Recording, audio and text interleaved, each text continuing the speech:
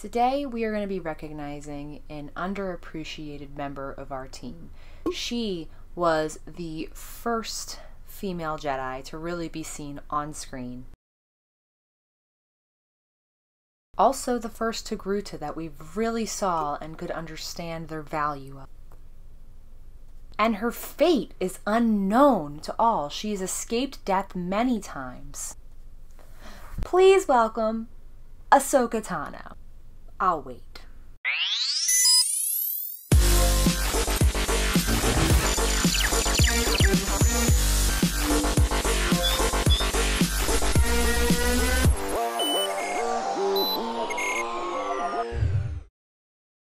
Of course, I'm actually talking about Shaak Ti. Starting off with a little background information on the character, born on the planet Sheely, we don't have much canon information on her time before the events of Attack of the Clones. Since this is the first time we physically see her on the Jedi Council, we can assume that she becomes a master shortly before this, since she wasn't one in Phantom Menace. However, in Legends, Ti pursued the path of Jedi Counselor, strengthening her connection to the Force and working under the Council of Reconciliation. Like many of the Order, Ti was permitted to travel back to her homeworld and connect with her roots. Undergoing a traditional Togrutan rite of passage, Ti tracked and killed a wild Akul beast and crafted an elegant headdress from its teeth, which we always see her wear. Ti was highly independent and preferred to operate alone. To this end, Master Ti's training methods differed from the standard procedures of the Order, since she would take her students to her homeworld for training in seclusion, believing that it was best to be segmented away from the rest of the Jedi Council for optimum focus. Of course, she was one of the 9 masters to lead the Striker Force at the Battle of Geonosis and was seen in action alongside countless other Jedi such as Aayla Secura, Coleman Trebor, Kit Fisto, and Luminara Unduli. However, like these other Jedi, it's not the live-action prequels where Shaak Ti really stands out, at least not for the first time. She's mostly relegated to little more than a very interesting-looking background character during both Attack of the Clones and Revenge of the Sith. In fact, many more of her scenes were filmed but subsequently deleted, so we see even less of her than we should have. The first real display of her talent and specialties came to light in the 2003 Clone Wars animated series, where Shaak Ti truly became the first female Jedi to take the forefront position in visual manner. Yes, I know that by this point the then-dubbed Extended Universe existed and of course had their fair share of Jedi such as Mara Jade or even Leia Organa, but many of you understand that it's different seeing this before your very eyes as opposed to reading it. And Shaak Ti, not Ahsoka Tano, was the first real female Jedi to be a mainstay. That's not to throw shade to the other greats that made their first appearances in the Clone Wars, like Barriss or Luminara, but Shaak Ti stands out at the front of battle and is even placed against the extremely formidable Grievous on multiple occasions. And it becomes apparent that Shaak Ti is not presented like the typical Jedi we've gotten used to. She's not always calm and composed, at least not in her mannerisms in war. She's frazzled by it, and it's completely normal to see her as such. She struggles, and despite being Togruta, comes off incredibly human in her duels with Grievous. However, there is an obvious wit to her, as seen in these duels, that is very captivating. I mean, she literally ties Grievous's cape to a train and watches as he gets yanked away. Because of the need for more knights, it's Master Shaak Ti that suggests that the Council forgoes their typical trials of knighthood and reconstitutes the method of a wartime promotion, a practice which has not been permitted since the new Sith Wars. And she's actually one of the few in the minority that states that Anakin Skywalker might not be ready for the position of knighthood, sensing some murky future with the boy, and she's not wrong. She is actually one of the most exceptionally powerful Jedi on the Council, and underrated as such. I mean, she specializes in Form 2 and Form 4 lightsaber combat, the former, Makashi, being the same extremely difficult and rare form of Count Dooku, which requires an intricate and precise blade work of all forms since it's meant for only sophisticated dueling in mind. I mean, even Yoda would rise to say that Shaak Ti was becoming almost nearly as competent at Makashi as Dooku, and seeing as he is easily regarded as the best Makashi fighter in the history of Star Wars, this is a very big statement to make. Infusing her weapon with the Force, she would throw her enemies off their feet by plunging her sabers into the ground and sending Force tremors through the soil, infusing them with the light side of the Force. In the no longer canon game The Force Unleashed, Shaak Ti is revealed to be the only other saber wielder to best Star Killer, aka Galen Marek, in duel aside from Darth Vader himself, who visibly struggled to do so, and he trained and essentially raised Star Killer. To further this point from another perspective of Legends, the reason that Grievous uses electrifying cables to duel her when trying to kidnap the Chancellor on Coruscant, it's basically because he believed that should they go toe-to-toe in pure lightsaber combat, he feared what the consequences would be. One of her greatest gifts was her ability to commune with nature more deeply than most of the Jedi of that era, particularly accomplished in the art of controlling fauna and directing them at her will. As a Togruta, her Montrails already give her advantage in this, seeing as they were able to heighten her perception and skills of observation with their inborn ability to sense movement. She could also alter the environment to cause thick fogs, blast away enemies with powerful whirlwinds, and freeze the surface of bodies of water. So, as if that wasn't enough, her telekinesis abilities were even praised by Plo Koon, who is self-described as a servant of telekinesis through the Force. She is crazy powerful. As the war began to gain momentum, though, the Jedi High Council decided to dispatch one of their own, Master Shaak Ti, to safeguard the clone production facilities and oversee the training of the clone cadets training there. One notable squad in particular, the eventually ill-fated and very beloved Domino Squad. Later in the war, Shaak Ti presided over the arrival of clone trooper Tup on Kamino for a medical examination. So during the Battle of Ringovinda, Tup actually slips up into a trance and murders Master Tiplar in the heat of battle and tries to murder her sister too. Now they discover this is because of the inhibitor chips that are inside their brains, and basically something is going wrong. At least that's what they think. The Jedi think that this is just, something that is an isolated event, whereas it was basically Order 66 being preemptively started without the actual order being given. Phibes would later investigate this, as we know, and his curiosity would unfortunately lead to his demise.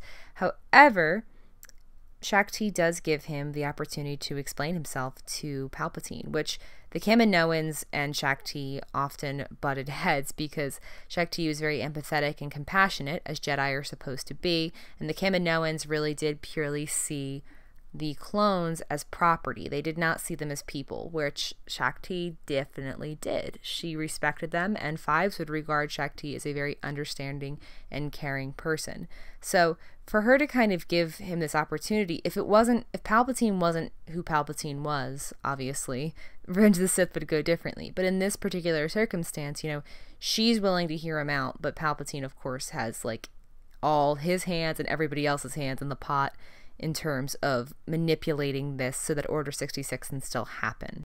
So Shaak Ti would ironically rush off to defend the Chancellor, of course not knowing that he is a Sith Lord, from Grievous's attack on Coruscant, and this is currently only referenced in canon and showcased in Legends. In Legends, Shaak Ti wards off Grievous through the bombarded streets of Coruscant and ultimately fails to protect him in the end, getting electrocuted. She's not killed, but she is left for dead. However, it's interesting to note that while we have not seen this in canon, it was referenced in Clone Wars Season 7 this year that Shaak Ti had attempted to protect the Chancellor during this attack. Meaning this whole encounter very well could be main canon again, maybe except for some of these crazy looking Jedi who we've never seen before. But in Legends, beyond canon, Shaak Ti's story does not end at Order 66, aka Operation Nightfall. Fleeing Coruscant, Shaak Ti wandered the galaxy in search of survivors of Order 66. Like many, the story of Jedi survivors, Shaak Ti had become one of the last known members of the Jedi High Council to survive the Order, except for Yoda and Obi-Wan. She ends up settling on Felucia alongside the Force-sensitive Zabrak Myris Brood, who she could sense was close to turning to the dark side, and plans to train the girl to the path of the Jedi. I don't usually go off to this extent on things like this, but how could you justify a Jedi who is pretty shrouded in robes? You know what? It's fine. You can kind of rationalize, slave Leia, she's a slave. You can rationalize that, Ahsoka's pretty young. She just sort of wanted to wear that. Whatever, fine. We're not supposed to be sexualizing a little girl anyway.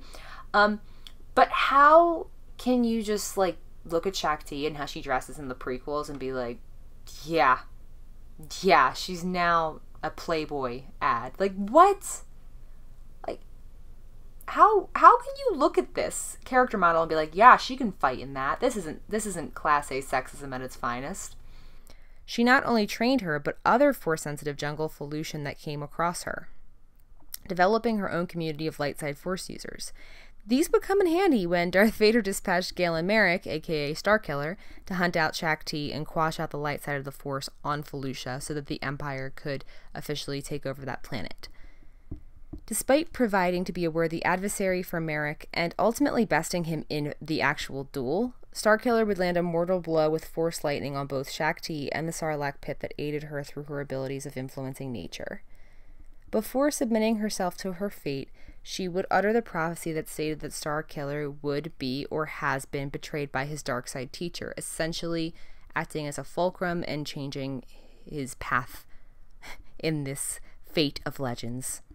But what kind of brings us to the big thing about Shaak Ti, it's unfortunate, it's her deaths. They really could not decide what they wanted to do with her, even in the same movie. So she's technically died a total of 4 times in terms of the big debate. And it's funny because this character, who really doesn't have that big of an imprint in, like, the films necessarily, and honestly, like, the canon Star Wars, she's really not in it that much. But it's just funny to me that she has so many, like, alternate deaths. Like, they wanted this to be a bigger deal than it ended up being, unfortunately. But the first of the many Shaak Ti deaths was supposed to happen towards the beginning of Star Wars Episode 3, Revenge of the Sith, when General Grievous had captured Shaak Ti and taken her aboard the Invisible Hand.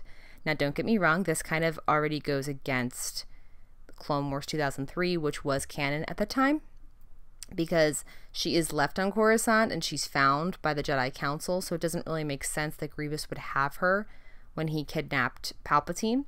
But anyway, I digress. George Lucas was adamant anyway about utilizing Shaak Ti's death to represent the change in Anakin Skywalker and opted not to use this scene at all. Although it's filmed, it's included as a deleted scene. She actually apologizes, it's very sad, before she's killed, but she's clearly at peace with it, as most Jedi are with their deaths. But in another scene, so the scene that George wanted to be Shaak Ti's death, she's seen meditating in the Jedi Temple when Anakin, now Darth Vader, walks in and stabs her in the back after she asks, "What is it, Skywalker?" This is the scene, like I said, that is confirmed as canon. It's confirmed as canon in the reference book in Star Wars Galactic Atlas, and it's also referenced in Star Wars The Clone Wars, where Yoda has this vision that's alluding to the death of the Jedi, and in it we see Shaak Ti impaled in the back from a blue lightsaber, which is Anakin's. There is a widely agreed upon issue with this scene, of course, beyond the fact that it sort of doesn't pack the same punch since they deleted all of her previous scenes in the movies, like, sorry, George. But it truly brings to question her Force sensitivity. I mean, she's a Jedi, like, on the High Council, and is sitting in the very meditation chamber in said council, presumably not that far away from where, Anakin just murdered a bunch of children. How did she not sense that through the Force when, like, Jedi all across the galaxy were sensing that great despair? Like, someone this attuned in the Force could not notice the brutal slaughtering of a bunch of children a few rooms over, and why the kids were left to their own devices. Like, why she really wasn't at the forefront fighting off when this was happening. So it's very curious, and the way she's able to just say, "What is it, Skywalker?" and not notice the darkness in him. Very interesting. It might be why they didn't include it at all. And she's also originally scripted to be beheaded, which they never filmed, and the only remnant of this version is actually seen in the Lego depiction of Order 66 in the video games, because I think it might have gotten a little too dark, and I guess only Mace Windu is allowed to behead people. And last but not least, Legends shows her dying very differently in The Force Unleashed, because she actually survives Order 66 in Legends. Shaak Ti attempts to use Felucia's plants to defeat Starkiller, but instead, Starkiller uses the Force to turn the plants against her. She willingly throws herself into the blue flames, at peace with knowing that she's about to become one with the Force with the rest of her Jedi brethren. In Clone Wars 2003, when she's temporarily rescued from Grievous on Coruscant, Palpatine delivers this line to Shaak Ti. He says, "Your self-sacrifice will be long remembered in the archives of the Jedi Order." And it's kind of sad, because she really isn't. And if there's anything that all of this has taught, at least me, it's that she should be. I mean, she's crazy powerful. She's everything that a Jedi should be. And her history in terms of relation to the Clone Wars, as well as post-Clone Wars in Legends, and the effect that they clearly wanted her to have that didn't quite make the big screen, just makes her a very special case. And she will always hold the mantle as the first female Jedi, even if that is very much undercut. There you have it, guys. Some fun Shaak Ti facts. She's just so, it's so wild to me how everything pans out or doesn't pan out. There's kind of a mystery alluding to her in terms of what we actually received. I would love a book on her or a comic book series. I think that it's well deserved, you know. There's so many characters, I think, on the Jedi Council that we could deserve to know more about. She's one of the more sympathetic ones, as well as how heavily involved she is with the clones. I think that we just deserve to know more about her. You know, I'd like some Ayla Secura as well, Kit Fisto. There's all these really cool characters that we see glimpses of in the Clone Wars that we just don't get the single treatment that we get with all like of our Obi-Wans and our Yodas and our Mace Windus and stuff. So I would like to see more of Shaak Ti. Would you? Not in the more that Force Unleashed was giving us, but you know. May the Force be with you guys. Have a great day.